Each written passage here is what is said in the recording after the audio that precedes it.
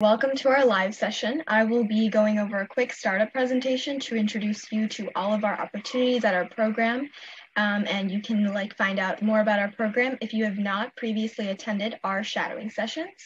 And just to introduce PHS, Pre-Health Shadowing is a student-led, minority-led, women-led nonprofit, and we are dedicated to helping prospective healthcare professionals gain access to educational resources, no matter their demographic. So my name is Muntaha, and I am the editor-in-chief here at Pre-Health Shadowing. Thank you all for attending today. Thank you so much, Dr. Wood, for giving us your time. And let's get started with our startup. So just a little PSA, we do have closed captioning for any students who need it. All of our sessions have this, and it's made to accommodate all students.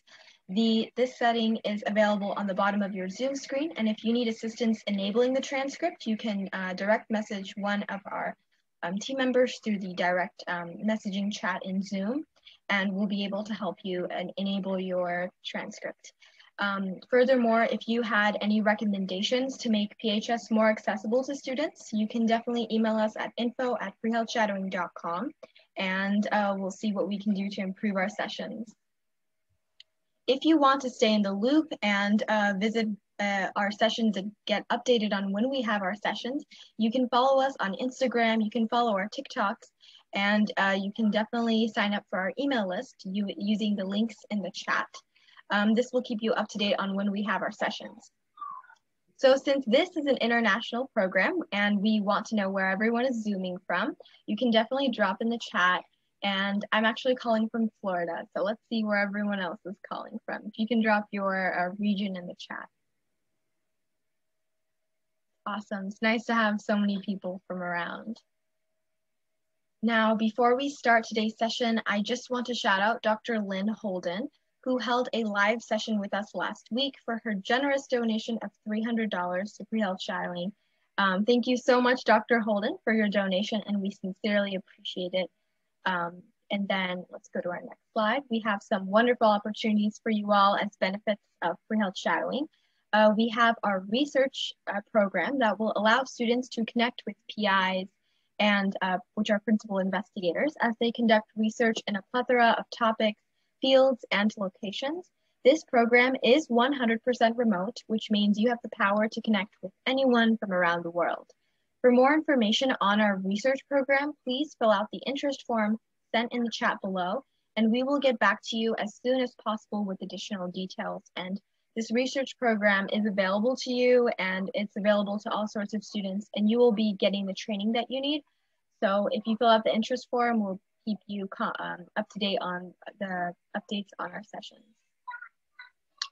So we have partnered with Kaplan to get our students a 10% discount code that can be used on all Kaplan study guides and products that can prepare you for standardized tests such as the MCAT, NCLEX, or PCAT. If you fill out our short survey in this chat, we will get you signed up for these deals for free. And for the month of July, Pre-Health Shadowing is excited to announce that we are hosting a bingo board social media event where you will be able to fill up a bingo board with each board having a specified dollar amount. To participate, all you need to do is post this on your social media platforms and get a group of friends to help you fill up the board. And you can check our blog post out for more details on the bingo board, and the donations will be going to our nonprofit organization directly. Additionally, we have partnered up with Krispy Kreme for you to purchase 1 dozen donuts to enjoy with your loved ones. With a donation of $10, you'll be able to receive your treat and also help us at PHS. More information and instructions can be found clicking the link in the chat on how to get your Krispy Kreme donuts. Lastly, it is the perfect time to exercise outdoors. So with Pre-Health Shadowing's new Pledge Drive event. For this event, you will essentially be able to work out and help raise money for an excellent and healthy cause. For every $5 donated to you, you will be required to exercise for 1 hour, and these donations will be going to PHS. So for more information, please visit our website underneath the blog section about our PHS Pledge Drive. And another organization I'd like to introduce you to is Mask for Masks. It's an amazing women-led organization, and they donate 4 masks for every 4 masks they happen to sell. So these masks that are being donated go to people in need during the COVID-19 pandemic, such as those in the homeless community, those without proper PPE working in the healthcare field, and anyone who's just struggling to stay safe during the pandemic. With our PHS code, our discount code PHS15, you can get 15% off of your masks. And if you buy through the method of with pre-health shadowing, we will also get 10% of the proceeds. So you'll be able to donate to us and to those who need masks. And it's great because you're able to support a nonprofit. If you want to play a bigger part in supporting PHS, we would love for you to join our network of student volunteers. We have 2 opportunities you can have. You can join our team member, our student team member, or you can be part of our asynchronous volunteer team. And in our student team member group, we can lead students in various projects and initiatives with professional outreach and grant writing and so much more.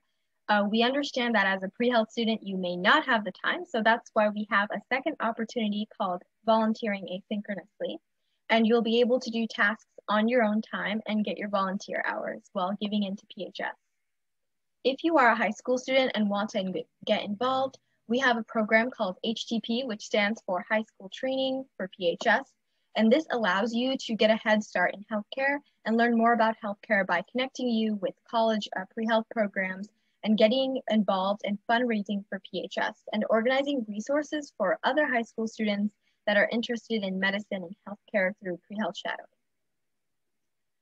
We want to recognize the hard work of all of our students, so if you happen to write any articles, reflections on the live sessions, reviews of pre-health shadowing, or success stories of your own, you can definitely submit your writing using the link in the chat, and you'll be able to get published through pre-health shadowing.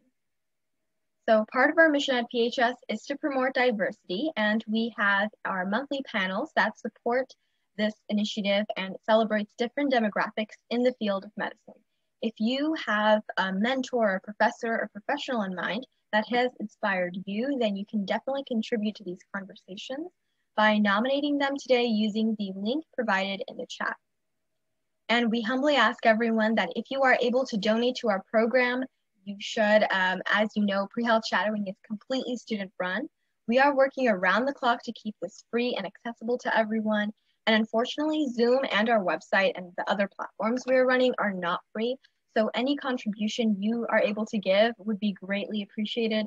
If you are not financially able at the time, we request that you do send this link and spread the word about pre-health shadowing so you're able to help us out. So throughout the session, I encourage everyone to drop any notes, to drop any questions in the chat. We will be asking the questions to the professional at the end of our session. And also I want everyone to make sure to take good notes as our professional is going over their presentation. We will be having a post-shadowing assessment. It's a small little quiz that will verify your virtual shadowing hours, and taking good notes during the session will help prepare you to take the quiz. Lastly, if you are able to, we request that you turn your cameras on. It's by no means an obligation because we are respectful of your different circumstances. However, it does help us to feel a little closer together when we have to socially distance. And we also require everyone to make sure to mute yourself, as this will ensure the professional has the complete and full attention from the audience. I appreciate everyone for listening, and now I would like to welcome Dr. Ellen Wood. Thank you so much for joining us today. You may share your screen whenever you're ready. Grace. Grace. How did I not share my screen? Did I share it? Am I sharing it? Yes, you're sharing it. Okay. You're sharing the wrong screen. I'm sharing the wrong screen? Okay. I thought I had that taken care of. Where's the rest of my Google stuff? Here. Okay, there. Okay. All right. Sorry about that. Anyway, I'm Dr. Ellen Wood, and basically this session is going to be on reproductive endocrinology and infertility. Definitely a very subspecialized field, but it's really interesting. I mean, I take students in my office. I do undergrads, I take medical students, and I'm training residents down here in Miami Beach, Mount Sinai.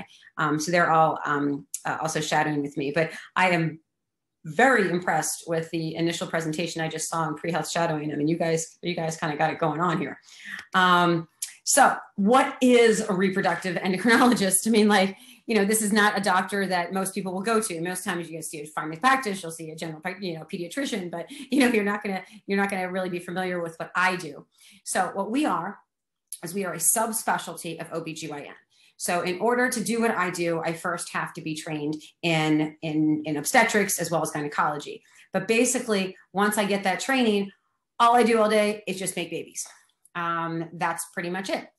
We do treat complex GYN problems because a lot of times if women have irregular menstrual cycles, if they have something called polycystic ovary syndrome, if they have endometriosis, uterine fibroids, some women have recurrent pregnancy loss, and 40% of my business is male factor infertility. So this is a growing field, growing problem that we're seeing in the world, most likely from environmental causes.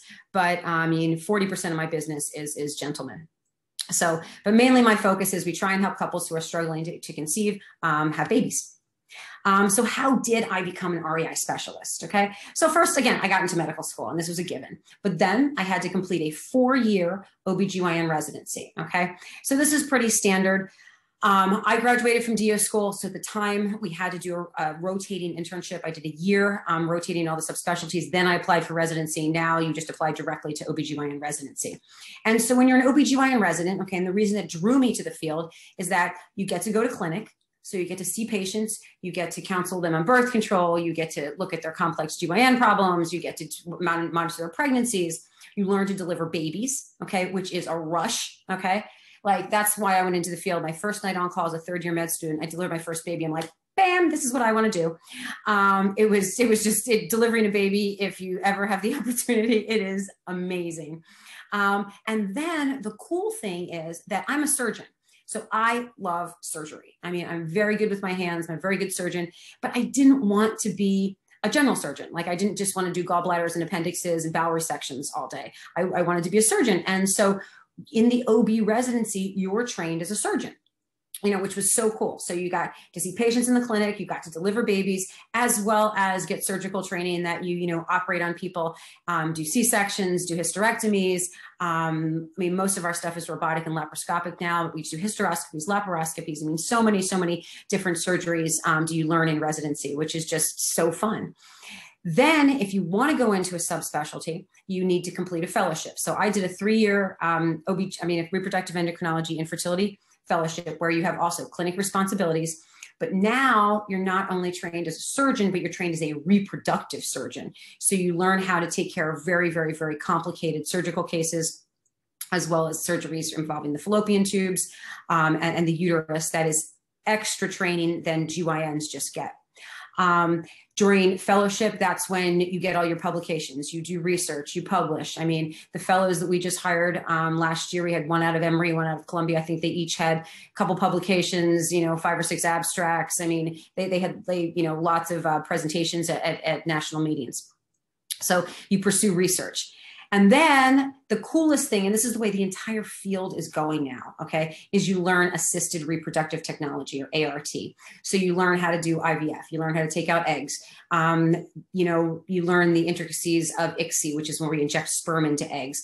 Right now, most of our patients are doing what's called PGTA, which is pre-implantation genetic testing to test the embryo for health even before it's replaced. I mean, this is the cutting edge of what we do. We have andrology services in our office. So where we do advanced sperm testing, we wash the sperm, we evaluate the sperm, you know, for its capacity to fertilize eggs. And then we learn how to stimulate the ovaries with not only fertility pills, which is fertility medicine, we use fertility injections. So this is basically what I learned over, you know, what an REI learns over their 7 years of training. So it's 7 years post-grad to do what I do. Now, there are 4 subspecialties of OBGYN. What I do, then there's maternal fetal medicine, which is high risk pregnancy, where you're not a surgeon. Basically, you learn those skills and then you pretty much don't do them anymore. And then you learn high risk pregnancy, where in some states, the maternal fetal medicine doctors still deliver babies, okay? That was the case in Pennsylvania, New Jersey, that you had definitely large groups of just doctors that were subspecialty trained in maternal fetal medicine. And so if your patient had diabetes as a generalist, if your patient had high blood pressure, if your patient had something complicated going on with them, out they go. You know, you don't take care of them. You send them to the maternal fetal medicine specialist. And then that group of doctors is the ones that manage them. Florida, MFM, great job, okay? Because our MFMs don't deliver babies. And now where delivering babies is fun, the hours are terrible, okay? So the subspecialists down here in maternal fetal medicine, they only do consultations. You go to the office, you talk to them about the risk of your pregnancy, they give your generalist the recommendations, your generalist follows those recommendations. So to be in maternal fetal medicine in South Florida is a very nice life, just because the obstetrical piece is not there. Because obstetrics, again, it's very, very, very hard on your body getting up at 3 o'clock in the morning for 25 years. The third specialty is gynecological oncology, which is cancer surgery. So just GYN cancer, cancer of the cervix, cancer of the uterus, cancer of the ovaries, cancer of the vagina, all of these things. And again, they are the rock stars in surgery in the OBGYN field. So any complex case, these guys are completely subspecialty trained. You know, they can do anything in the operating room. And then there's urogynecology, which is also does not deliver babies, like the oncologists don't deliver babies, but they treat pelvic floor. So they treat bladder and pelvic floor issues. So they're the 4 specialties in OB that you're able to achieve a board certification in. So how do people get pregnant? Because again, when I see my residents that are rotating through my office, I mean, they just the first couple of days, their jaw drops. They're like, who are all these people that are coming to your office? Like they spend, as an OBGYN resident, literally, you spend your days counseling people about birth control. Like that's what you do. You're just giving out birth control pills and patches and things, implants and IUDs, and, because people most of the population is fertile. So most of the patients are trying to, plan their pregnancies. So what do you need to get pregnant? Well, number one, a woman needs to have eggs. Okay. Because if you're in menopause, you're out of eggs and you can't get a baby. So you need to ovulate. Once we know you have those eggs, the male partner needs to have enough sperm that are healthy and motile. A woman needs to have open fallopian tubes. This is where the sperm and the egg are going to meet. Then they have to have intercourse at the appropriate time and have sperm present before or during ovulation. Okay. Seems simple, but it is not. Some people, that's all we have to do is tell them actually, hey, this is your window of fertility. And, then once we have educated them about when is the best time to have intercourse, they are subsequently pregnant. 85% of the population is fertile, and these are all the people that are seeking out birth control. However, I'm the doctor for the other 15% of the population that is having difficulties. The prevalence of infertility as women essentially delay childbearing, okay, is 1 in 8 will need the help of fertility specialist. And as I'm talking to, students who are females who are planning to go into medicine, 1 in 4 female physicians have fertility issues. This is the stats. This is true. This is real. And it's because we think, number one, we learn in med school that medicine is wonderful and it can fix everything. And we delay childbearing. I mean, that is the biggest issue. But we think because we're doctors, we can fix everything. This is not the case. I have doctors that come in and say, oh, I just need to do IVF. I'm like, no. It's not going to work. You're too old. Like IVF cannot help you at this age. And they don't even though they are highly educated, do not know that age plays the biggest role in fertility. So hopefully I made that point because that's a big one. But what do I do all day long? I make babies and I figure out the problem.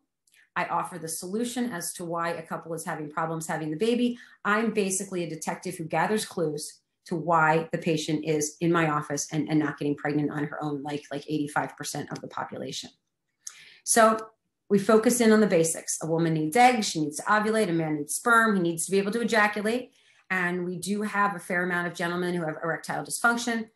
We have actually couples who are not able to have intercourse. So this is a true problem. And then once we establish that we've got eggs and we're able to ejaculate, the woman needs to have open fallopian tubes in order for the sperm and the egg to find each other. It seems very fundamental, but for many people, this basic biology, they don't really understand it. So we start off with education pretty much at any new patient visit, so they know what I'm trying to educate them on and what we're trying to accomplish. Okay, so let's talk anatomy. Just again, I know you guys are undergrads, you're very smart, so you've taken biology, but sometimes reproduction just eludes people, and they're not really aware of how everything works. So this is your vagina. When you have intercourse, again, the sperm get deposited here at the mouth of the cervix, okay? Only 1 to 3% of the sperm are even gonna make it up through the cervix and into the uterus. Once that 1 to 3% of the sperm makes it up there, they have to head on out the fallopian tubes, okay? And then these are the ovaries out here. And basically what has to happen is that the fallopian tube, the fingers on the fallopian tube have to catch the egg, and this in the tube is where the sperm and the egg meet. The sperm and the egg meet here, and then it takes it about 5 days to mosey on down into the uterus and implant. So these are just, simple basics, but, many patients do not, understand it. I had a lady come in the other day, and she was a same-sex couple, and she wanted to carry for her partner. The partner's 30, the patient was 45, and she had already had 4 children from a previous relationship. And she was very worried that I was going to tell her that she could not carry her partner's baby because she had a tubal ligation. And I was like, huh? I'm like, no, like you have a uterus. This is where we put the embryo. Like you don't need tubes to get pregnant with IVF. So that's why, again, I try to educate patients to the basics, because she didn't realize that the fallopian tubes, weren't an integral part of getting pregnant, especially when we're making embryos in a laboratory.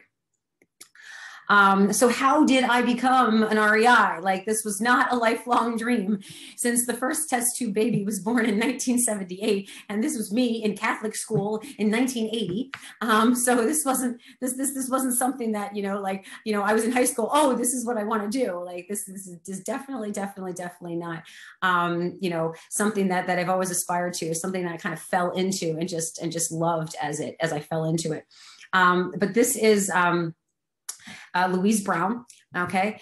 Steptoe and Edwards were the physicians in Great Britain who discovered that we can make babies in a test tube. And so she was the first one, and Louise Brown was born in 1978. Then in 1981, this technology, flew across the pond, and we were able to achieve success with the first test tube baby in the US. And her name is Elizabeth Carr, and Howard and Georgiana Jones. Howard is still living. He's like 95 years old. I saw him speak about 5 years ago at age 90.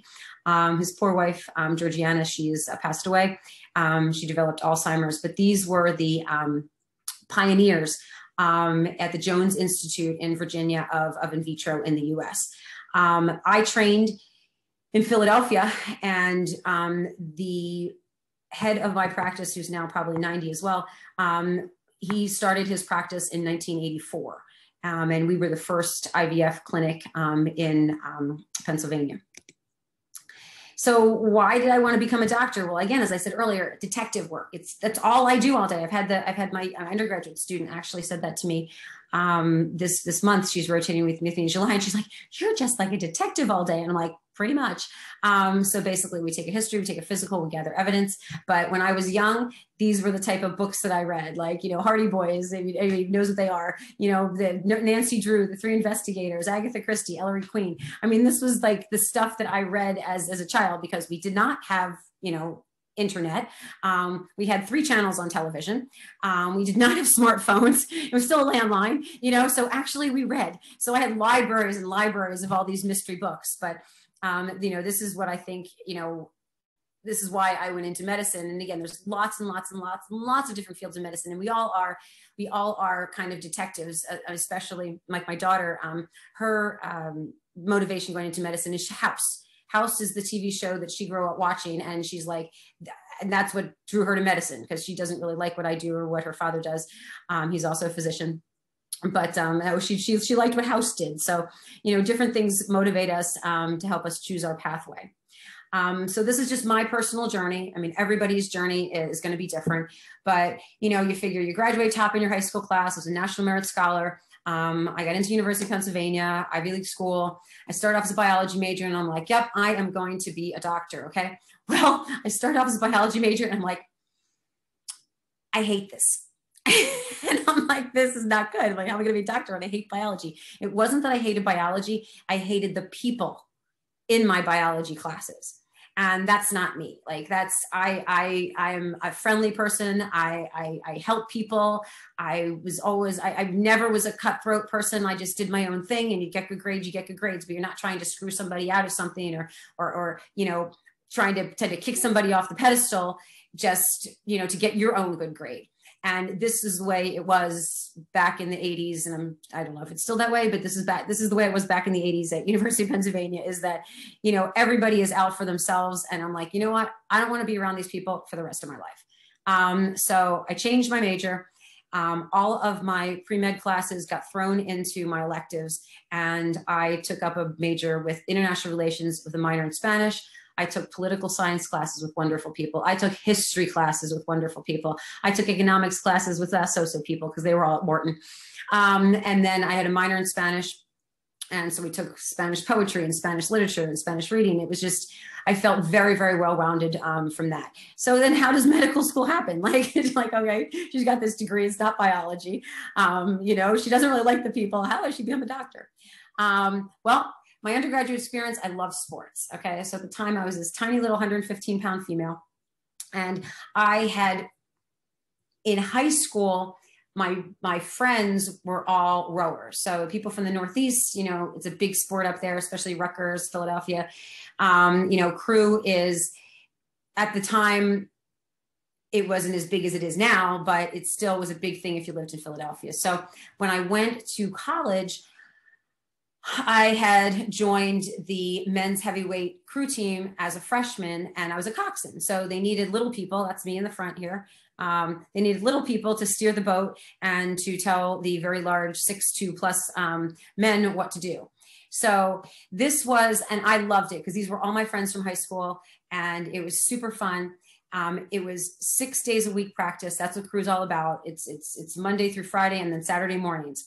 So I did that for 2 years, and then I became the women's varsity coxswain as a junior, and I was a varsity Ivy League athlete at that time, because the freshman I was like a 3V, and then I moved up to JV with the men, but I was varsity with the women. So, and crew, if anybody has ever done it, this is a grueling sport. This takes, 2 to 3 hours out of your day, 6 days a week, the only day off, literally. And it's a year-long sport. There is no time off.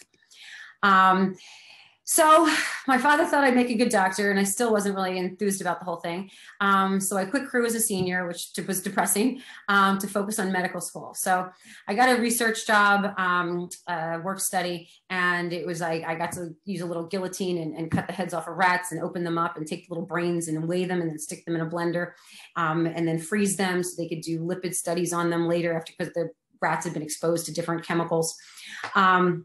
And I blended up their little brains. So I'm thinking, all right, yep, finally got some research under my belt. Like I'm at least I've got some sort of medical something. I have like basically all electives that I did okay in, but they're all my med school, stuff. I don't really have anything outstanding in biology. For now, I got a little bit of neurosurgical research on rats. So I went back, I toured medical schools. I toured Jefferson, I toured Hahnemann, I toured MCP, doesn't exist anymore, but I toured all these medical schools, and I'm like, no, these are the same people that I was in biology with. Nope, not doing it. So I went to Philadelphia Osteopathic. I toured them. Nicest people you ever did meet. I mean, these are just really, really normal people. Like, these were people you could talk to, look like they had your back. I mean, these are just people that took me on the tour, and I got that vibe. So I went home and I said to my dad, you know what, Dad, it's 10 minutes down the road from where I live. Okay, I'm from Philadelphia. 10 minutes down the road from where I live, I'll apply. So I applied, and then I got in. So that's the story. Wasn't any long, complicated journey. However, my point of putting crew into my slide presentation is that, so I'm all prepared. I'm all prepared. I had all the lipid research and everything in my head. I'm like, okay, this is why I was cutting the little heads off of rats, and this is why I was doing it. Okay. Do you know what we talked about for half an hour at my interview? Crew. That's all they wanted to know about. That's it. What do I do? And I said, well, I get up at 5 o'clock every morning. I'm a varsity 4. I pick up the girls. I drive them to the river, blah, blah, blah. We are away every weekend with, we go up and down the East Coast in the spring season. The fall, we have regattas, we have head races, and I've literally for a half an hour, all three, there's 2 doctors. I remember Dr. Angeloni and Dr. Helwig, and then the Dean of Admissions was in front of me. And that's pretty much all they asked me. I walked out of that interview and I said, they didn't even want to know about the rats. I was so depressed. But anyway, 2 months later, I got an acceptance letter. So I guess they liked what I had to say about crew. But I do think that sports and being well-rounded, again, in a lot of different schools, and every school is going to be different. But I do think that the commitment that I had to the crew team with this 6-day-a-week practice, you have to compare that to medicine, because that's the commitment that you have to be a doctor. I mean, this is not crew is not an easy sport, and most, varsity Ivy League sports are not easy sports. So I think that, the commitment and dedication that I did have to crew for 3 years, I think was definitely something that helped me get accepted. I mean, my grades were okay. My MCAT was okay, but this, it wasn't anything over the top. But it was acceptable. But I definitely think that being that well-rounded individual with learning other things, my history, my political science, as well as paying CLU, I think it did help with my medical school admission. Since my father's a dentist, but no one in my family was a doctor by far. So I graduated PCOM in 1992, did that rotating internship in 93, did my residency in 97. Along with my residency, we were able to get a master's degree. So I wrote a thesis and got a master's degree also from Philadelphia College of Osteopathic Medicine in 97. I got accepted to my fellowship. And so I started at Pennsylvania Hospital, and then I finished at Jefferson because of the political environment and hospitals buying up hospitals. I had to train at 2 places. And then I started practice as an assistant professor at Hahnemann, right, rest in peace. And academics were not for me. Academics were just not for me. I mean, it was just, I was not busy enough. Basically, they were not giving me enough clinic sessions. I mean, I was teaching the residents, which was very, very nice. I was doing lots of surgery with the residents, but it was very kind of more of a laid back kind of a 9-to-5, like, all right, let's publish some papers, let's do a little research, let's see a few patients type of thing. And I came from a very, very, very busy, again, as I said, the first IVF practice in Philadelphia. And we were busy. We were clinical. We were busy, even though we published. We were busy. And so I saw that experience to the same thing, and that's how I ended up in Florida. And I joined this practice in Florida, October of 2000, and I was 30 weeks pregnant with my second daughter at the time, and I've been there ever since. So it was a pretty interesting, windy journey, but it definitely wasn't something that was planned. When I had done my REI in residency, the reason that I wanted to pursue a fellowship was because my husband, or my fiance at the time, was also OBGYN, and one of us needed to have a normal life. So I told him, you go off, be the REI. He went and did the rotation. He comes home. He's like, I hate this. I'm like, no, you can't hate this. You're going to be the subspecialist. I'll deliver the babies. Because I said, I enjoyed delivering babies. And he just didn't like to do it. So he's the guy who's up all night, 3 o'clock in the morning, coming back at 6, going back to work at night. Like he's the guy who's killing himself right now.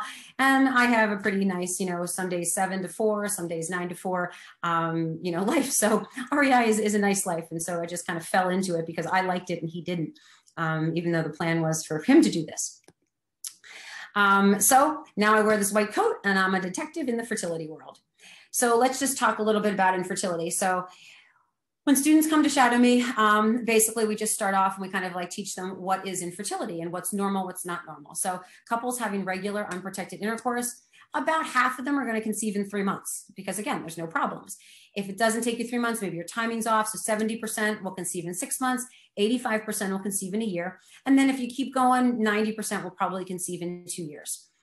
So what is the definition of infertility? So it's really the failure to conceive after 1 year of regular unprotected intercourse. Okay, so again, this is fundamental because a lot of patients come to me and they're like, oh, so how often do you have intercourse? They're like, once a month. You're like, not quite enough. So that is, you have to be having regular intercourse, 2 to 3 times a week. And then if you have not conceived, then that is when either your regular gynecologist or you as a patient should seek my help. Okay. And infertility affects 10 to 15% of couples. 2 different types of infertility. We've got primary no pregnancies, okay? And secondary, patients already had a pregnancy and now she can't get pregnant. So these are the definitions that, you know, are really important to determine, you know, is this her, you know, she's never gotten pregnant, or something happened to her after her pregnancy that's now causing a problem. Now there are some special cases. So, and this is where age comes in, age. I cannot state it enough. So if you're over 35 and you're trying for 6 months, okay, you really should see me. Or if you have irregular periods, so you're not bleeding, all right, you're not bleeding, you're not ovulating, okay? Or if your periods are sporadic, you know, I get a period every 3 months, okay, you're probably not ovulating, gonna make it hard to get pregnant. If you knew you had PID or chlamydia in the past, or you know you have fibroids, which are growth tumors in the uterus, then you should seek fertility specialist help earlier than later. Or if your male partner has an inkling he might not be fertile. The problem with guys is you can have the best looking, healthiest guy in front of you and he can have no sperm. And you're like, this makes no sense. But this is what we're seeing. We're seeing guys that you'd never, ever suspect. So we never skimp on the male evaluation, no matter how healthy the gentleman says he is. So what causes infertility? So again, ovulatory problems are our biggest problem, okay? Premature ovarian failure, which means you run out of eggs too soon. I mean, I have patients, and not a lot of them, but maybe I see 1 or 2 a year who actually went into menopause in their 20s. So this is premature ovarian failure. I have some patients who, for some reason, their pituitary gland in their uterus and their ovaries don't talk. That's what we call hypogonadotropic hypogonadism, where the pituitary just doesn't send the right signals and tell the ovary what to do. This is real. Rare though. I have maybe 1, 2 patients a year. One of the biggest causes of hypogonadism is too much exercise. So if you are doing high intensity exercise and you're like a long distance runner and stuff, that shuts off your periods. But that causes hypo. PCOS, huge cause of, I mean, that is the bulk of my business is PCOS. It's an endocrine disorder that causes women not to ovulate on a regular basis. But again, very successful in treating it. And then problems with your milk hormone or your prolactin disorders. So that means your pituitary gland is sending out too much milk hormone, and extra prolactin will suppress ovarian function. So the other causes are, again, your uterus, your endometrium is not right. That's the lining of your uterus, or there's distortion or growths in your uterus. Tubal blockage, going to cause problems. Cervical stenosis, that's where the mouth of the womb gets either, you know, stuck shut, whether you had cervical dysplasia, a bad pap smear, and they froze your cervix, or they cut a piece off of your cervix, or you had some sort of trauma to your cervix, that will cause the sperm from making it through. And then there's male factor infertility, and these are basically these definitions of male fertility. So azospermia, no sperm; oligo, low sperm; asthenospermia, low sperm motility; and then teratospermia, abnormal sperm morphology, which means the head and the neck and the tail are messed up on the sperm. So most patients, we find one of these issues and then we address them for the treatment. But in about 15% of the patients, we don't find anything, and they're what we consider unexplained infertility. So again, these are the multiple causes. Sometimes you'll have both. Sometimes people just are just not lucky. He has a low sperm count and she doesn't ovulate. Like, I have patients who just have the trifecta fertility. You know, she has tubal blockage, doesn't ovulate, and he has a low sperm count. So there's no rule that says you only get one problem. But couples who seem to have problems just seem to attract each other. So you can have multiple factors. Again, tubal, ovulatory, diminished ovarian reserve is when, again, you're running out of eggs, endometriosis, uterus, male. And then again, there's other little factors in there, timing issues that can also happen, especially if your husband, you know, travels for work and stuff like that, and he's not around when you're ovulating. So how do we evaluate this initially? So basically we do medical history of female and male partner. We do a focused physical exam, basically looking at their fertility. We do a semen analysis. We look for ovulation. We check their egg reserve. We check their tubes, their uterus. And then we do lots of preconception counseling because, again, sometimes, as I said, it's really simple. It's just timing, or they just don't understand, you know, how fertility works. So what do we look for in the female partner? How long she's been having problems, how often she has sex, super important. And then, has she ever had any prior evaluation or treatment? Has she been pregnant before? What are her menstrual patterns? Does she have painful periods? Because painful periods can sometimes indicate that maybe she has a disease called endometriosis, which we see a lot. Has she ever had sexually transmitted diseases, gonorrhea, chlamydia? Those are notorious for causing tubal damage. Has she ever had surgery, cervix, uterus, ovaries, tubes, and then appendix. That's a big one. If you had a ruptured appendix, most of those patients are going to have problems with infection in their belly after their appendix ruptured, and there's a high incidence of tubal factor. We're going to look at her medical and surgical history. Does she have blood pressure? Does she have diabetes? Has she had surgery on her pelvis before? Has she had cysts on her ovaries removed? We're going to look at her medications. We're going to look at her habits like drinking, smoking, all not good if you're trying to get pregnant. We're going to look at her family history. When did her mom go through menopause? Do they carry any genetic disease? All of these are clues. Like every single time I have a conversation with a woman, I'm just trying to pull different clues from her. Like, all right, what could this be? What could this be? And the whole time in my head, what could this be? What could this be? Because I haven't even examined her yet.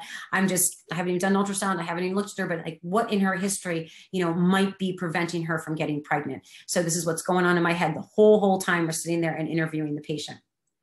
And then with the guy, okay, has he ever had a sperm checked, infertility or urology evaluation? Has he ever had kids before? Has he had an injury to his testicles? Because if you have significant testicular trauma, okay, it can cause something called anti-sperm antibodies, and your sperm can actually become allergic to each other. I see this maybe once or twice a year, but it's real. And it can cause significant problems because the antibodies get gummed up all over the head of the sperm, and the sperm can't make their way into the eggs. Did he have undescended testicles as a baby? Okay, because this is bad. If you don't pull those testicles down as a baby, I had one poor gentleman, it was so sad. He broke into tears in my office. His testicles were brought down at age 12 in Australia, and he was told it would be fine, okay? Well, we did a semen analysis on him, 0 sperm. And it's because his testicles were not brought down surgically, early enough. And he was literally the man broke out into tears in my office. And I said to him, we can get a biopsy and check for sperm, but I said, you're probably going to have to use donor sperm. And I think the wife divorced him. Like she was like yelling at him in the office. It was terrible. It was so sad to see a grown man cry. And then the other thing, which is also correctable, is actually a varicocele. So varicocele is a bag of varicose veins around the testicle, and that can be surgically ligated. And there's heat that comes around the testicle. So if you ligate these veins, the testicles no longer are kind of boiling because the blood in the veins in the testicles is body temperature. So testicles are where they are because they don't like body temperature, okay? They like it a little cooler, so that's why they hang down. And if you're circulating dilated veins with hot blood around the testicle year after year after year, sometimes the testicle can shrink and it can decrease sperm production. If you ligate those veins surgically, and there's urologists who do that, sometimes the testicles will start to grow sperm at a better rate. It's 50-50 after surgery, whether it's going to help or not. But again, it's at least worth a try. We look at the guy's medical and surgical history. Again, he has hernia repairs? Does he take medications? Medications are a huge problem when we're talking about fertility. So you have a guy come in, he's on a cholesterol medicine, he's on a blood pressure medicine, he's on a gout medicine, he's on this. All of these medicines can potentially really harm the sperm. So we have to definitely look at that. So what diseases does he have and what medications is he on? He may want to need to change medication. I published an article with my daughter. We got it published, was it maybe February? I don't know, maybe 6 months ago. Anyway, it was on a guy who was taking Ritalin, okay, for ADHD. And they changed him to Adderall, okay, which has really never been tested in adults. And he had 2 kids and he had a miscarriage for his wife. I was seeing his wife to evaluate her for miscarriage. Anyway, so she wasn't getting pregnant. She wasn't getting pregnant. I said, well, let's check your husband. Guy comes back, 0 sperm. The only thing that changed between him having these 3 pregnancies with his wife, okay, and him having 0 sperm was the Adderall. So it took us, I think, 4 or 5 months after he stopped the Adderall for his sperm actually to be produced again. So the Adderall was doing something up here to the way his brain and his testicles worked to affect his sperm production. But thank God it did reverse itself once the medication was taken away. So this is very important in a history. Again, still thinking all the time. What could it be? What could it be? What could it be? And then we want to look at habits, okay? Smoking decreases the sperm's potential. Marijuana can mess up your sperm. It can fragment the DNA and cause a huge problem. Excessive alcohol can cause sperm to be poorly produced. So all of these things are super important when we're on this quest to figure out what is wrong with this couple. And then you look at his family history. Anybody in the family not being able to have kids? Is there any genetic diseases? And this can give us a clue about other things that we want to test and look for. So now we're up to the physical exam. We took the history, so now we're gonna all right, let's go examine you. So we do a woman's height and weight, and we look at her BMI, because if you're severely underweight, your ovaries shut down. If you're overweight, your ovaries can shut down. If you're obese, your ovaries can shut down. So weight is really, really, really critical for a lot of patients, not all, but for a lot of patients who are having trouble conceiving, because it can screw up your ovulation. We look at their thyroid, make sure they don't have a goiter, make sure that their thyroid isn't overactive or underactive, because this can also mess up your ovulation. We check their breasts. If they have nipple discharge, they may be running prolactin levels that are too high. And as I stated earlier, prolactin can suppress ovulation. Then we look at their skin. We look to see if they have acne, very common in polycystic ovary patients. We look to see if they have any excessive hair, balding up here, excessive chin hair, excessive chest hair. And then we also look for something that's called acanthosis nigrans, which is brown spots on the back of the neck, sometimes in the thighs, sometimes in the intragenous areas and underneath the arms. And this is a sign of insulin resistance, which goes hand in hand for PCOS. All these are just clues as to what we might find once we order a blood evaluation. So the next part of the analysis is going to be, again, the sperm test, because I don't do an examination of the male partner. I'm not a urologist. I just order the tests on him. If we do think it's the male partner, they will get referred to a urologist, so the urologist can do that physical exam and look for the varicocele or look for testicles that haven't been descended properly. So I just order the test on the guy. I don't examine him. So I order a semen analysis. So these are instructions for a semen analysis that we give patients every day. You need to abstain from ejaculating for 2 to 5 days. And then you need to collect the sample by masturbation. Do not use lubricants, okay? Some lubricants will kill the sperm. We need at least 1 semen analysis that's abnormal, then we'll repeat it in 6 to 8 weeks, because it takes 72 to 90 days to make a sperm, so they could differ. And then we'll refer to urologist if there is abnormalities in the sperm for them to perform the physical exam. So again, a guy's sperm count can be normal, but you'd be surprised. As I said, only 1 to 3% of the sperm make it into the uterus. So sometimes you really need to give them direction, okay? And I'll show you a short video on how we do that later on. So this is a normal semen analysis. So again, these are sperm, okay? This is the head of the sperm, neck of the sperm, tail of the sperm, okay? And this is what we do. We do a morphology, we stain them. And so my andrologists look at stains like this all day. But reference values for normal is gonna be a normal ejaculate is only basically 1.5 to 6.8 cc's. So you don't have to fill the cup. Just 2 cc's of liquid is all we need. The concentration per cc, okay, or per ml should be greater than 15 million. A normal sperm count, 39 million. So we're talking 39 million to 1, okay? 1 egg, 39 million sperm. I mean, the ratio there, I mean, this is why most people are fertile. The sperm should be moving at 40%. Progressive motility should be greater than 32%, and normal morphology should be 4%. So you only actually need 4% of the sperm to have a normal head, neck, and tail. So this, hopefully this video works. This is basically when you give us a semen analysis, what our office looks like. So,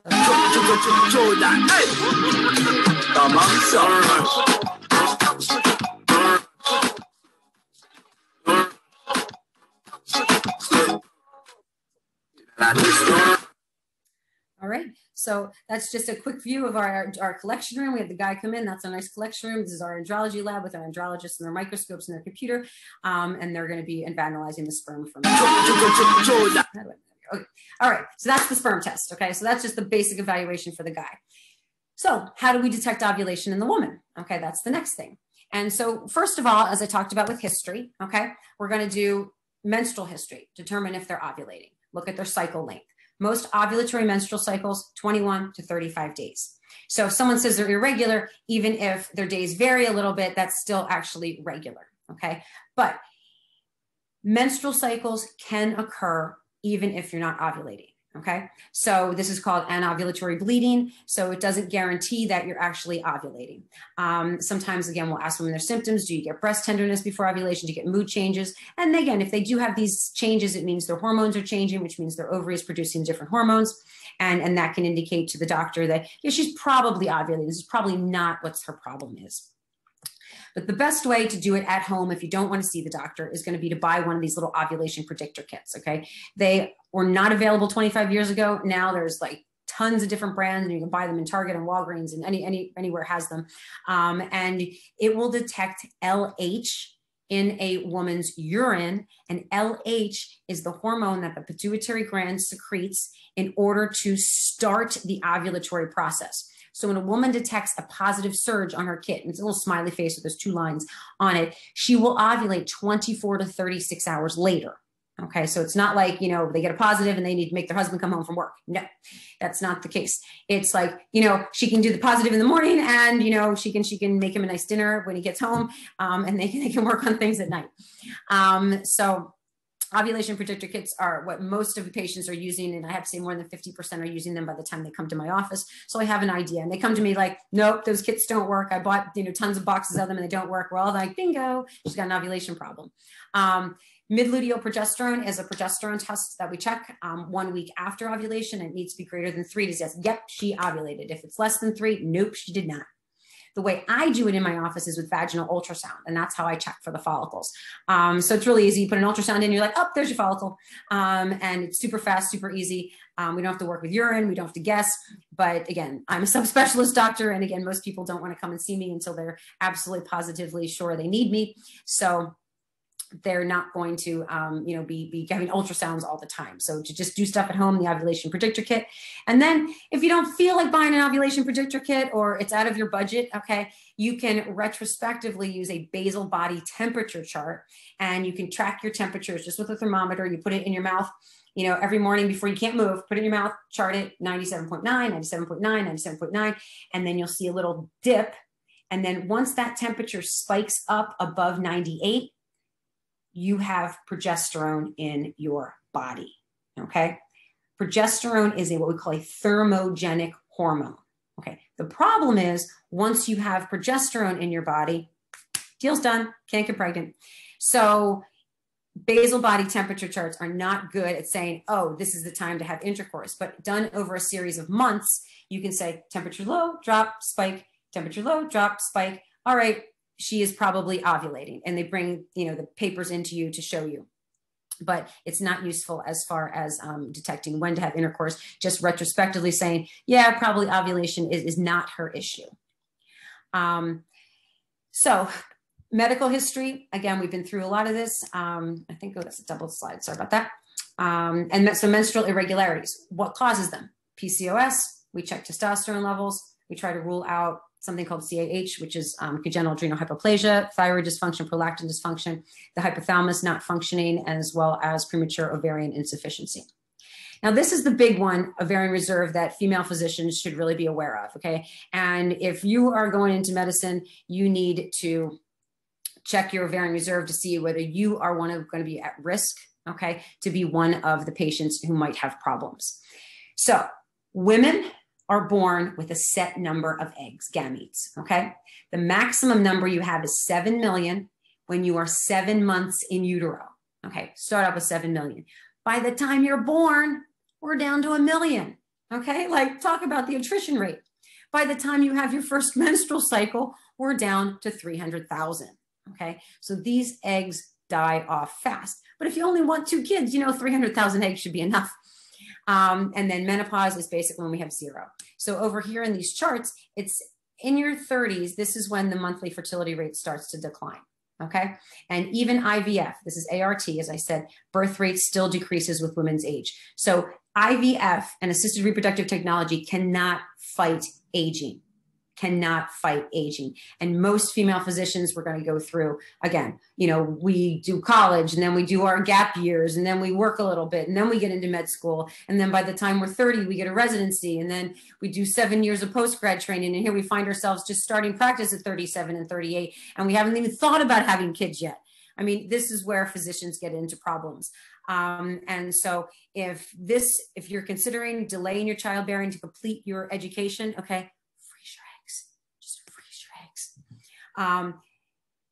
how to determine whether you're at risk is, again, FSH levels.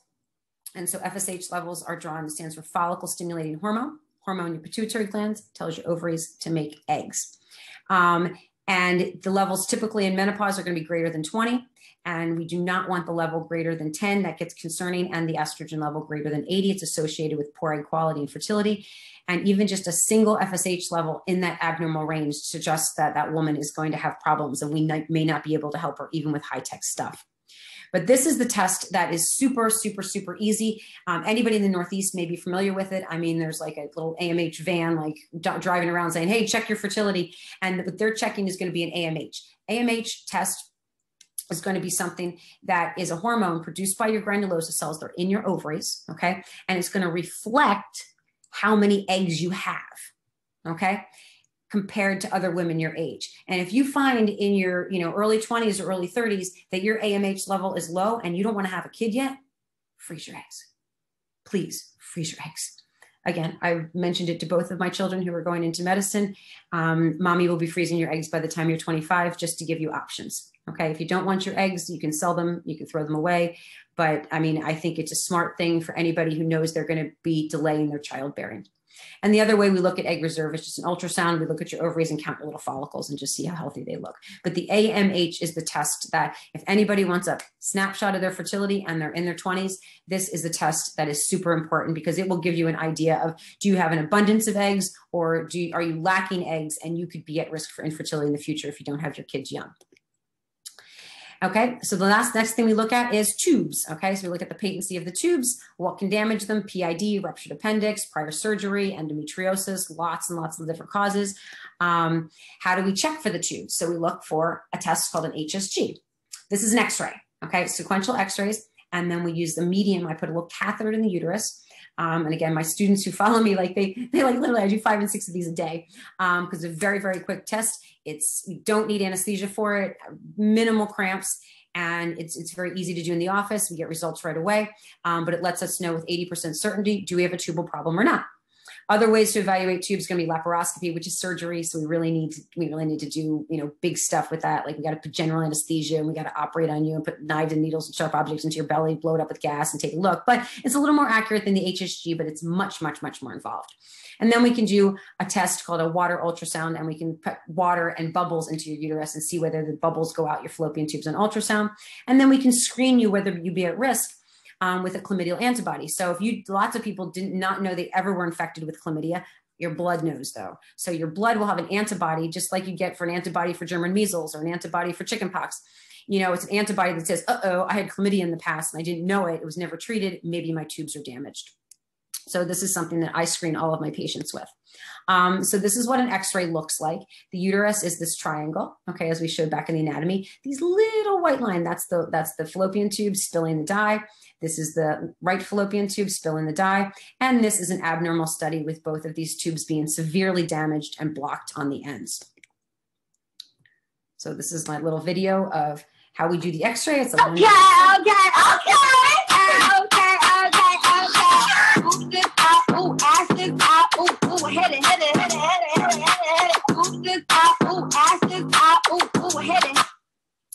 That was just my quick version of that.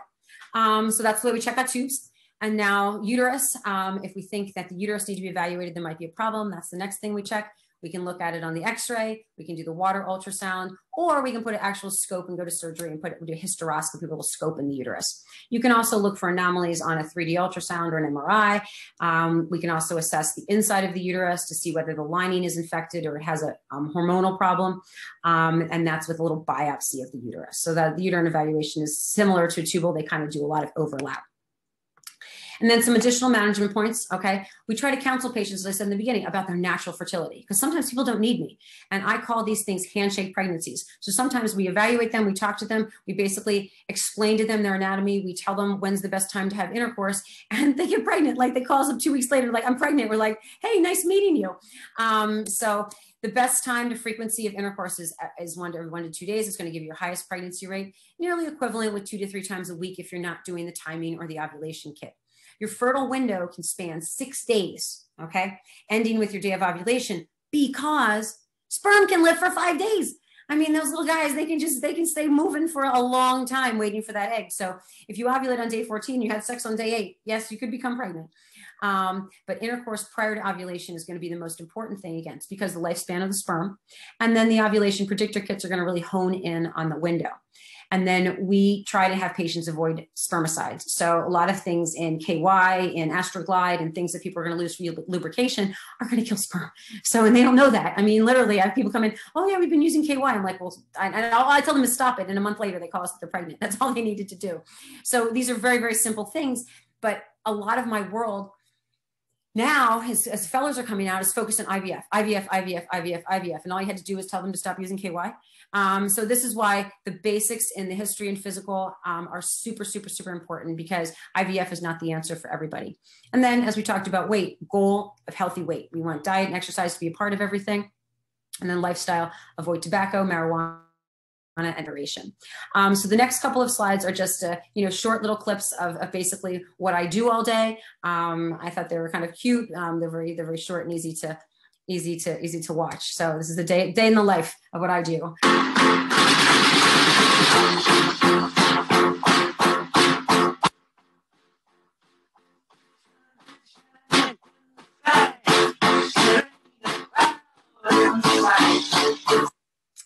So that's basically what I do. I basically do x-rays, I do saline sonograms, I do OB ultrasounds, I do consultations. And then what we do for male factor infertility is the next little thing. Let's see. So this is basically a procedure called IUI, or intrauterine insemination. And this is also a daily staple. We do probably 4, 5, 6 of these in our office a day for guys with either low sperm counts, or if patient couple is having intercourse and the sperm just don't seem to be getting where they need to be.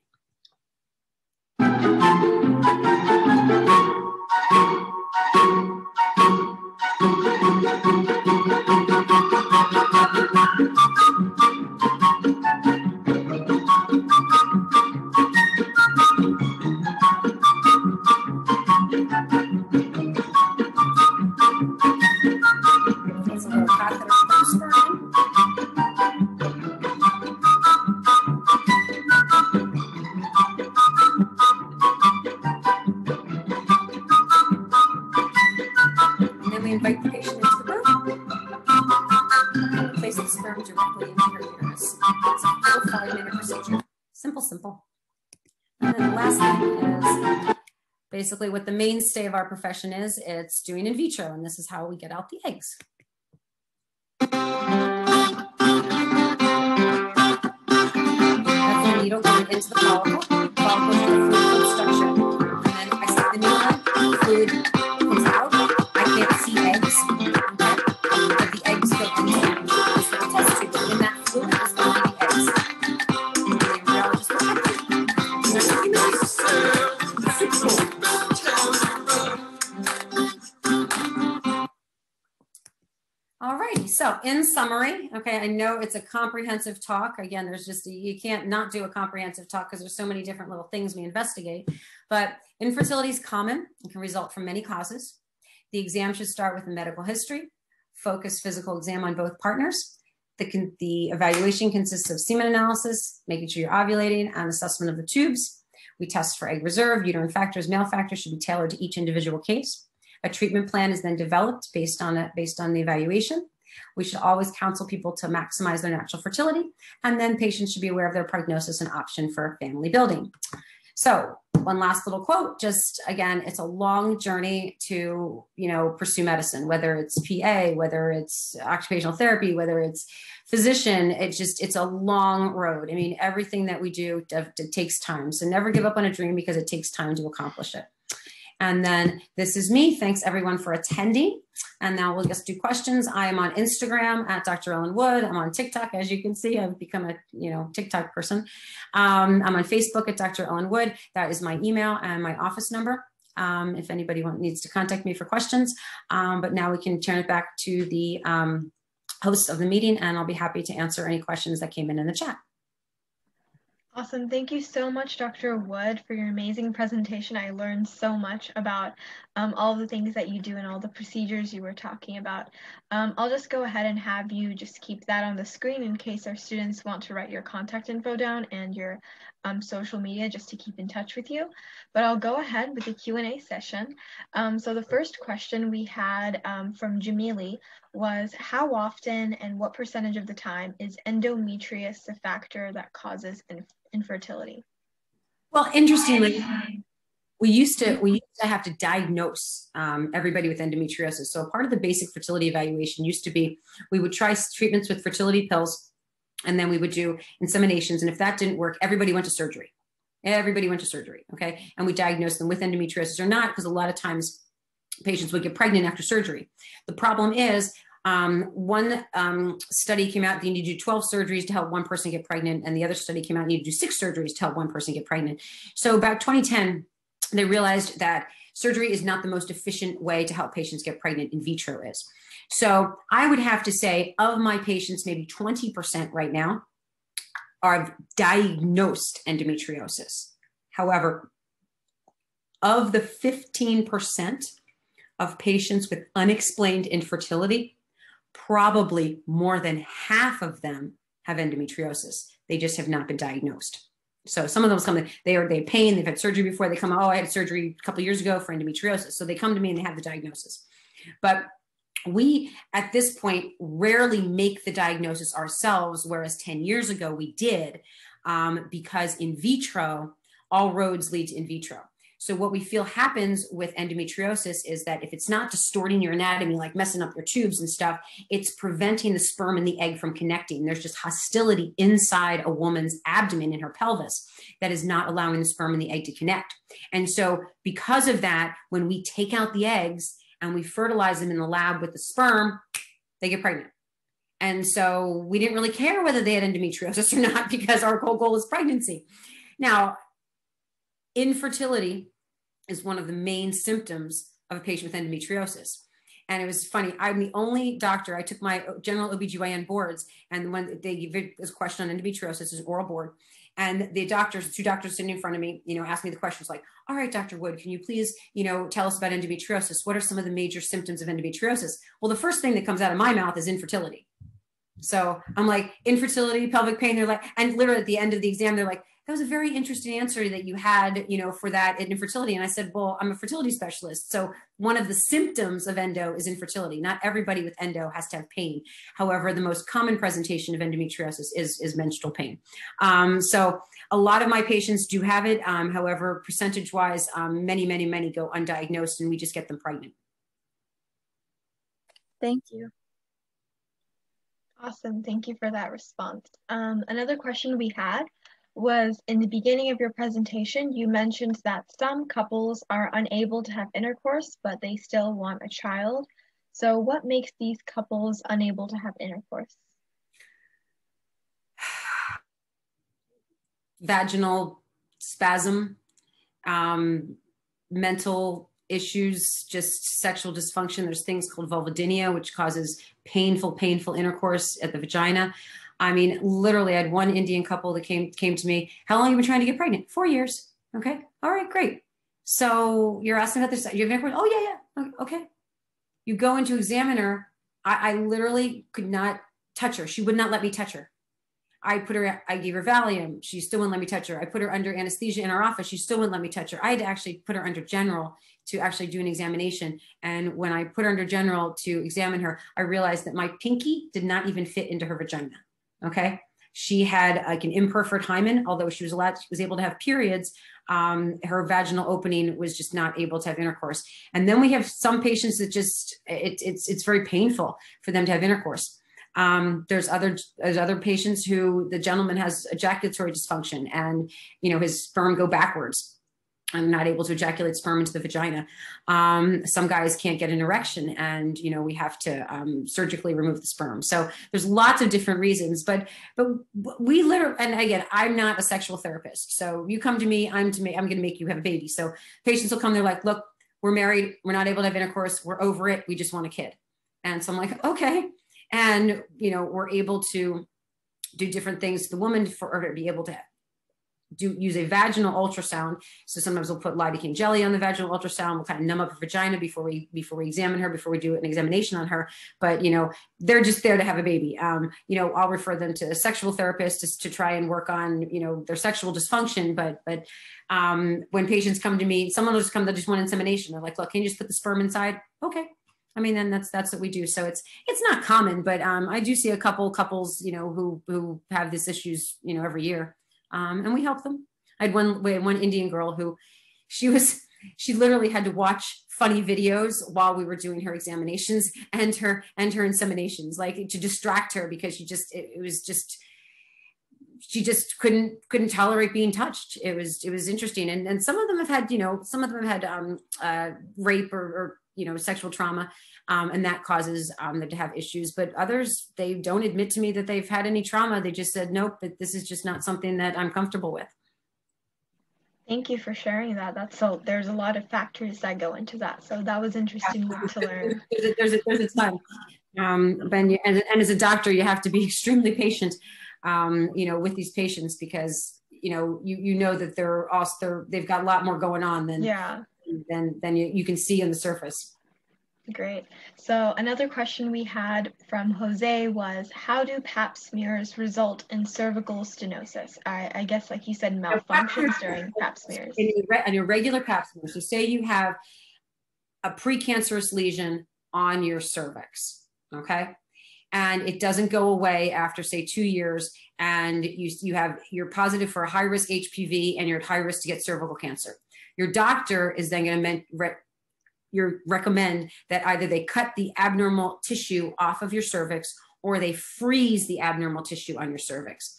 So if the abnormality on the pap smear is precancer and it doesn't regress naturally, then your doctor is going to recommend that they freeze the abnormal cells to prevent long-term risk of cancer of the cervix. So it's not the abnormal pap smear that causes it, it's the treatment for the abnormal cells that causes cervical stenosis. Thank you. A question from Victoria is there research to show how birth controls like pills and IUDs affect female fertility in the long term? Okay, in the long term, birth control pills are amazing for gynecological health, okay? So birth control pills prevent long-term risk of ovarian cancer. They prevent long-term risk of endometrial cancer, okay? These are two huge cancers in the GYN world. Birth control pills lower your risk for both. Birth control pills do not affect your fertility at all, okay? Because the premise for eggs is use them or lose them, okay? So if you take birth control pills, you don't ovulate, okay? You're not saving up your eggs, but your birth control pills are not killing your eggs either. You had 100 eggs step up to the plate that month, and whether you ovulated or you didn't ovulate, they die off. 100 eggs step up to the plate the next month. If you ovulate or you don't ovulate, they die off. So birth control pills just prevent pregnancy. They do not alter your fertility at all, but they do decrease your risk significantly for gynecological cancer. And birth control pills do not increase your risk for breast cancer.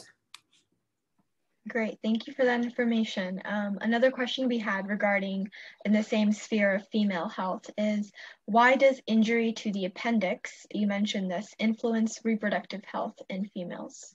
Oh God, have you ever ruptured appendix?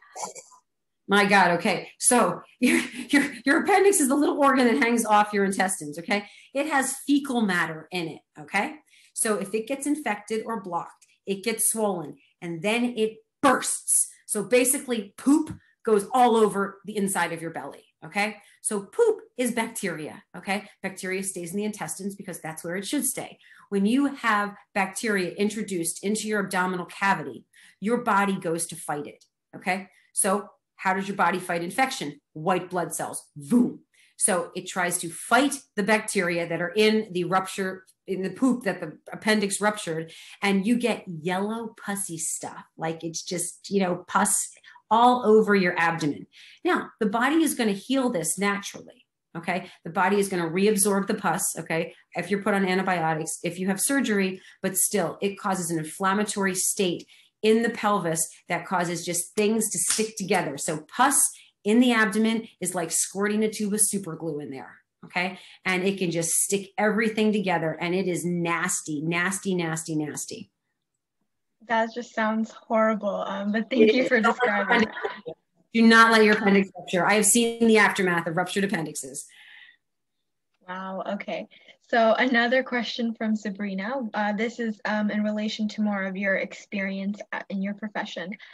She says, I have heard the OBGYN residency is extremely stressful and probably one of the hardest residencies in the medical professions. Could you describe your experience in residency in terms of cases, work hours, and relationships with your colleagues and patients? Residency is cake now. I'm telling you, residency, the way I worked is nobody works like we used to work. Like 80-hour work weeks were normal. Okay. I mean, we was 100 hours. I mean, I would be on call every third night, 24 hours, 24 hours, 24 hours. So now it may sound bad now, but it's really not. I mean, but it's frustrating to me. It's like, so you have your regular hours, you have to be in at 7, like you have to leave at 5 now. Like you have to leave. Like, even if you have a topic or a surgery that you want to see at 6 and 7, nope, mandatory that you leave. Like, so residencies now, again, are nowhere near what they were like 20 years ago. There's mandatory hours in the work week. I mean, most of your colleague, most people in OB over 50% are females now. And again, because of that, being a doctor is a tough life. I mean, we're not saying any different, but it used to be so much different before all the mandatory stuff came in. So, and I think residency programs, are very respectful of that. But I mean, I talked to a guy as a husband, he's going to be a cardiology fellow. He's a cardiology fellow at Mount Sinai. And he was telling me his hours, and I'm like, wow, like that sounds intense. But we get 24-hour shifts, 36-hour shifts. And I'm like, wow, I didn't realize cardiology fellows work so hard. But it's not bad. And I mean, I think the OBGYN life is changing, which is what I kind of alluded to earlier, because right now, OBs in the future are going to be very different than they were 20 years ago, because they're going to start to subspecialize themselves into people that just do surgery and doctors who just do OB. And so you like OB, most hospitals, especially these ones down in Florida now, we're having hospitalists. Okay. So all you do, you specialize in obstetrics. So you don't actually have a job in a clinic. Like, you come into the office and you come into the hospital, you work 7A to 7P. You work 12 hours on, 12 hours off. You work 8 to 10 shifts a month. You make a decent living. So, but you don't do surgery. You don't do clinic. You just deliver babies. So OB is changing into who's going into a hospitalist track, who's going into just a GYN surgery track, who's doing fellowships. So the OB life is changing and evolving, and so is the residency experience. So, I mean, all residencies, are difficult because you only have a certain amount of time to learn stuff. But in this day and age, with so many females in OBGYN and, people being able to, be hospitalists and so subspecialize in certain things, the hours that the old OBGYNs in their 50s and 60s are working is not what the younger guys are doing now. Awesome, thank you. So a question from Ira, she asks, is experiencing high stress from work or family linked to infertility? Well, I mean, I think stress hormones absolutely play a role in infertility. They've definitely shown that when your body secretes too much cortisol, you have lower success rates with in vitro. So stress in any aspect of your life, whether it's your job, whether it's personal, whether it's family, yes, is going to alter the way your brain works, okay?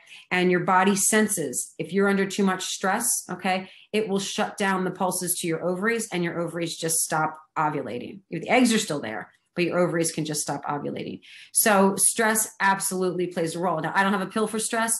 When patients are going through big treatments with me, I say, hey, look, pick a month where you think you're going to be less stressed. You're going to be able to relax and not be as, because the treatments are very intense. So I think that stress absolutely plays a role wherever it's from, whether it's from work or home. All right. Another question we had from Nora is, you mentioned that Adderall had an effect on that patient's sperm count. Have you seen cases of reduced... Yeah, on PubMed. Published it. So what was the question? I'm sorry. Yeah, that's great that you published it, but she's just asking, have you seen cases of reduced fertility among those who are on antidepressants too? I have. Yeah, I have. We had a guy, just had a guy, he was taking Latuda? I forget what it was. He was taking one medicine and they changed him. No, they changed him to Latuda. He was taking one thing for kind of a depression, bipolar, and his sperm were great. His sperm were perfect. Like this drug was not affecting him, and they changed him to Latuda, and his sperm tanked. It's the only change he made. So we've definitely seen anti-seizure medicines, antidepressants. No, he's on Lamictal. They changed from Lamictal to Latuda. But I've seen anti-seizure medicines, antidepressants. I definitely have seen them linked with alterations in egg quality, okay, as well as with abnormal sperm count and production.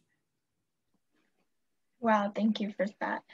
Madison asks, what led you to go into osteopathic medicine, and how often do you use OMT in the REI? Unfortunately, I don't use OMT very much in REI. A lot of GYNs can use it. I basically just use it on family members and friends. That's where I use osteopathic medicine. But I really think that osteopathic medicine is something that produces a well-rounded doctor. And I think a well-rounded doctor is somebody who can relate to patients. I think can practice, good medicine. And I think learning, an extra aspect of medicine and helping patients makes us look at the patient as a whole. A story that I had from one of my personal friends, terrible, terrible back pain. He had tried all sorts of traditional things, medicine, TENS units, stretching. His MRI said he had a pinched nerve between L5 and S1. He went to a pain specialist and they gave him an epidural block. And this guy was in agony for 2 months. And I'm like, you know what? I'm tiny. Unfortunately, I think you need to someone has to adjust your L5S1. Like, I think they just have to do this. I mean, I know the move. I learned it in school, but you're 6'2" and I can't do it on you. So literally after 8 months of agony, okay, I found him an osteopath that does manipulation, okay? After 2 months of severe pain where he could not walk, was in agony, he was like taking Percocet like it was candy, okay? He walks out of the osteopath's office pain-free,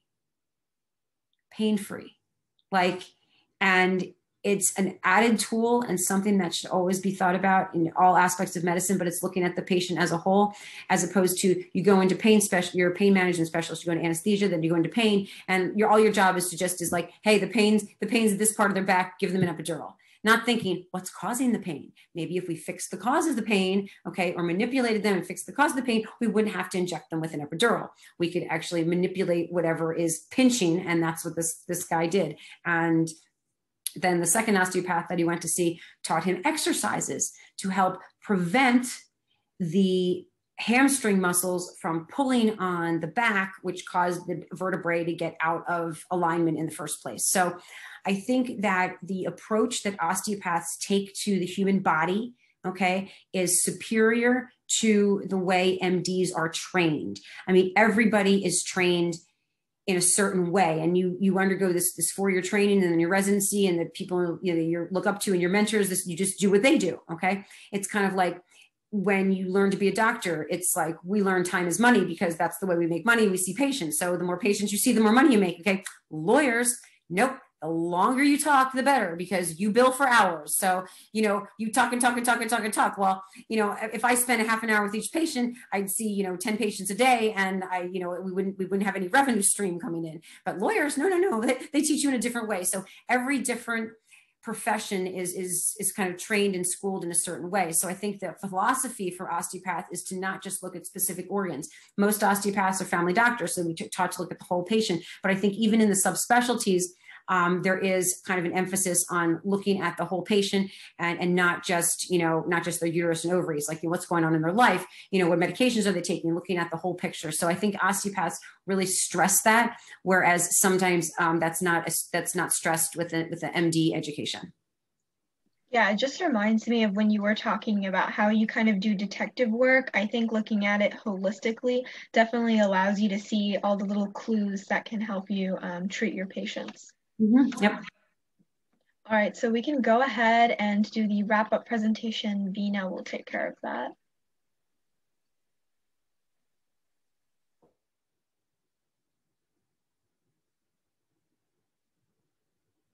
Awesome. Dr.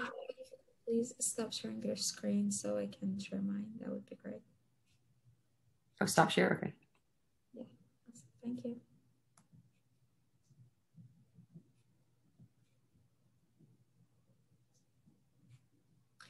Okay, so let's have a little reflection together. Thank you so much for the informative presentation. I think we all learned a lot from you today. And considering this, we would like everybody in the session today to have a little reflection. So what are the things that brought you to the session today? What are your 3 major takeaways that you got from this presentation? And what do you want to learn more about? This writing reflection is not required, but we do encourage you to write it and submit it on our website to get more recognition for your hard work, and also it will enhance future opportunities for you for more applications.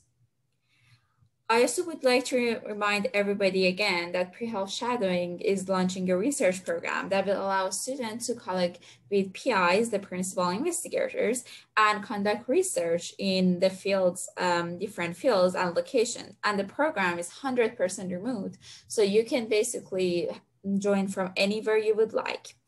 For more information, you can fill out the interest form that is sent in the chat, and then we can get back to you as soon as possible. Also, in the month of July, we're having a bingo board only for this month until the 31st. So you can basically scan this barcode and you can have your friends fill it out for a chance to help the next generation of healthcare workers. We are also having a fundraiser with Krispy Kreme that the donation of $10, you'll be able to receive a dozen of delicious Krispy Kreme donuts. And then lastly, it is the perfect time to exercise outdoors with pre-health shadowing new pledge drive event. So for this event, you will essentially be able to work out and help raise money for an excellent and healthy cause. For every $5 donated, you'll be required to exercise for 1 hour. And then for more information, you can basically see the website underneath below. And if you're interested to join our team, you can become a pre-health shadowing student volunteer or a team member. We have opportunities asynchronously or synchronously. You can come and join us here live, and you can always apply, and we're always looking for more volunteers and accepting applications. Sorry. Now, we do ask you humbly, if you can, please donate, and it would really help us, because this is a program that we want to stay free, and it's completely student. It's completely run by student volunteers, and we are working around the clock to make this accessible to everyone. And basically our site and Zoom isn't free. So if you can, we'll humbly ask you to donate. And we understand if you're not in a position to donate, we will ask you to spread the word around to your friends, family, and other people you know, and bring awareness. So maybe we can get some more donations and they can join our sessions as well. Now, lastly, for the part that we've been all waiting for, getting your digital certificate. Now, if you want to get that, you have to go to our website and to the professionals course webpage. And then from there, you will have a quiz that you can complete in 30 minutes. And then you will have 2 tries just to make sure you don't get any technical issues or anything. And when you pass that exam, you will be able to get your certificate. You have to pass with a 70% or higher. And we ask you, just so that our website doesn't crash for the high load of people, you come like from 1 hour later of this session, just so we can make sure the website doesn't crash. And again, if you have any problems with the quiz, you can always email our team, and we will make sure that all technical issues are solved. Now, if you missed a part of our session today, you can always go to the Pre-Health Shadowing YouTube channel or to the professionals webpage, and you can always see the course again and take notes if you want to. Also, make sure to catch every sessions. We post them on our website, so we have sessions every weekday, different weekdays, and make sure to sign up for them if you can. And that's all for today. Thank you so much for joining today. We hope to see you next time. And if you have any questions, feel free to stick around and ask our team. With that said, we'll be happy to answer them. And now you're all free. You're free to go. All righty. Well, thank you very much for inviting me.